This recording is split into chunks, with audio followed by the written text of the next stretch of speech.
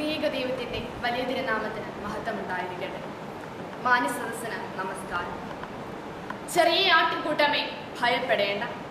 നിരാശയിലായിരുന്നവർക്ക് പ്രതീക്ഷയായി തീർന്ന വാക്കുകൾ, അവിശ്വാസത്തിലായിരുന്നവരെ വിശ്വാസത്തിൽ ഉറപ്പിച്ച വാക്കുകൾ, പിതാക്കന്മാരെ പിൻചെല്ലുവാൻ പ്രാർത്ഥനയായി തീർന്ന വാക്കുകൾ, മോറാൻമാർ ബസേലിയോസ് ഗീവർഗീസ് ദ്വിതീയൻ ബാവയുടെ വാക്കുകളാണിത്.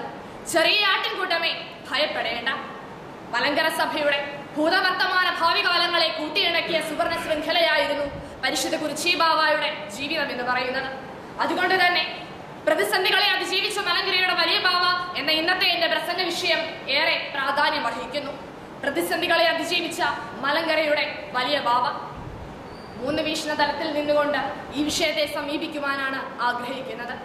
ഒന്നാമതായി, എന്തെല്ലാം പ്രതിസന്ധികളായിരുന്നു പരിശുദ്ധ കുരിച്ചി ബാവയ്ക്ക് മുൻപിൽ ഉണ്ടായിരുന്നത്?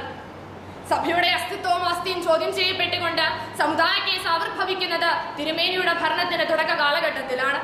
കേസിന്റെ തുടരെയുണ്ടായ പരാജയങ്ങൾ വിശ്വാസികളെ തളർത്തുകയും നിരാശരും അവിശ്വാസികളാക്കി തീർക്കുകയും ചെയ്തപ്പോൾ പ്രതീക്ഷ നൽകി സത്യത്തിനെ സ്വീകരിക്കുവാൻ അവരെ ഒരുക്കുക എന്ന വലിയ ദൗത്യമായിരുന്നു പരിശുദ്ധ കുരിച്ചി ബാവയ്ക്ക് മുൻപിൽ ഉണ്ടായിരുന്നത്.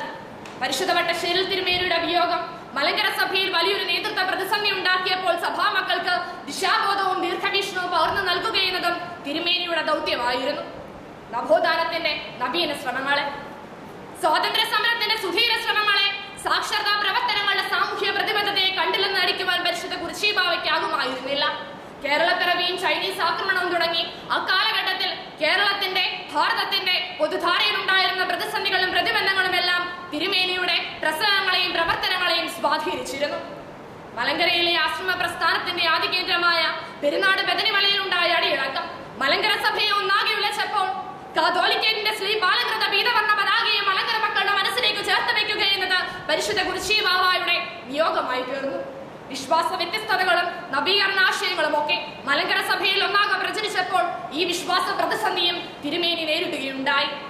രണ്ടാമതായി, എങ്ങനെയാണ് പരിശുദ്ധ കുരിച്ചി ബാവ ഈ പ്രതിസന്ധികളെ അതിജീവിച്ചത്?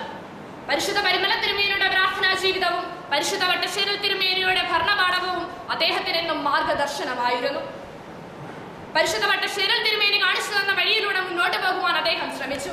1934 കാതോലിക്ക സ്ഥാനവും മലങ്കര മെത്രാപ്പോലിത്ത സ്ഥാനവും സമന്വയിപ്പിച്ചുകൊണ്ട് പുതിയൊരു അധ്യായത്തിന് തുടക്കം കുറിച്ചു. നിയമാനുസൃതമായ ഭരണഘടന രൂപീകരിച്ച് ഭരണസ്ഥിരതയ്ക്ക് ഉറപ്പ് നൽകി. തന്റെ പിൻഗാമിയെ തിരഞ്ഞെടുത്ത ഭരണസ്ഥിരതയ്ക്ക് മാതൃക നൽകി. അത്തരത്തിൽ ഭരണരംഗത്തുണ്ടായിരുന്ന പ്രതിസന്ധികളെ അതിജീവിക്കുവാൻ പരിശുദ്ധ കുരിച്ചി ബാവയ്ക്ക് കഴിഞ്ഞു.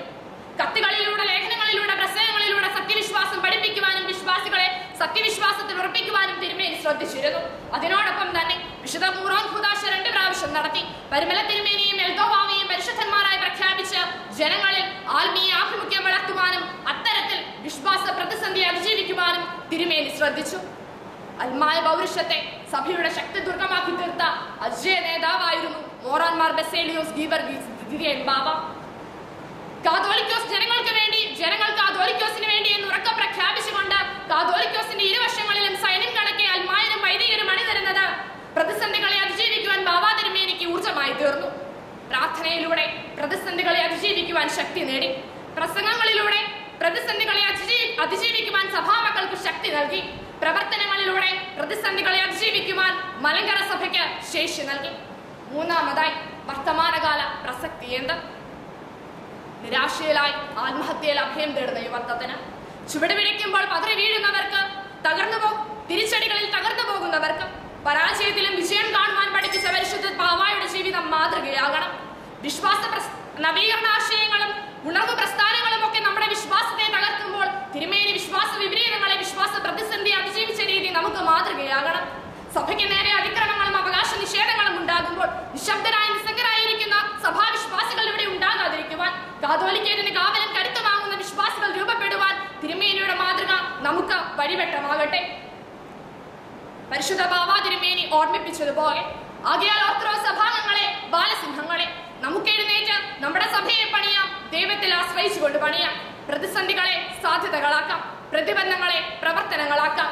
ആകയാൽ ഓർത്തഡോക്സ് സഭാംഗങ്ങളെ, ബാലസിംഹങ്ങളെ, നമുക്ക് എഴുന്നേറ്റ് നമ്മുടെ സഭയെ പണിയാം, ദൈവത്തിൽ ആശ്രയിച്ചുകൊണ്ട് പണിയാം. നന്ദി, നമസ്കാരം.